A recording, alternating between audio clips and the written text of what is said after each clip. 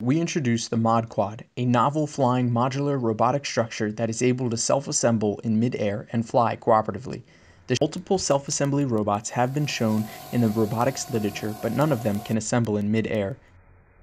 In contrast to assembling on the ground or on water, docking modules in midair offers a relevant advantage by enabling a more rapid assembly process. The module is propelled by a platform within a lightweight cuboid frame, which allows it to attach to other modules by matching their vertical faces. Docking in midair requires an accurate alignment of the vertical faces of the modules. Modules can misalign due to motion errors or external perturbations.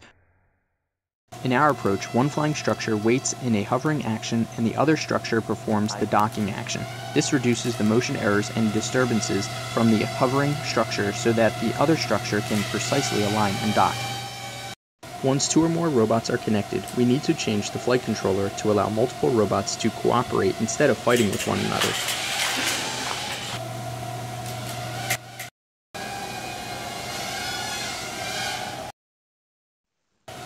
In this paper, we focus on two of the main actions that the team of modular robots can perform.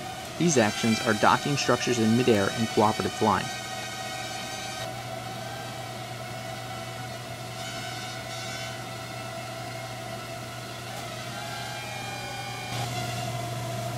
The structure is composed of agile flying modules that can easily navigate in cluttered environments. We present a stable modular attitude controller to allow a set of attached modules to cooperatively fly. Our controller generates the required moments that minimize motor saturation.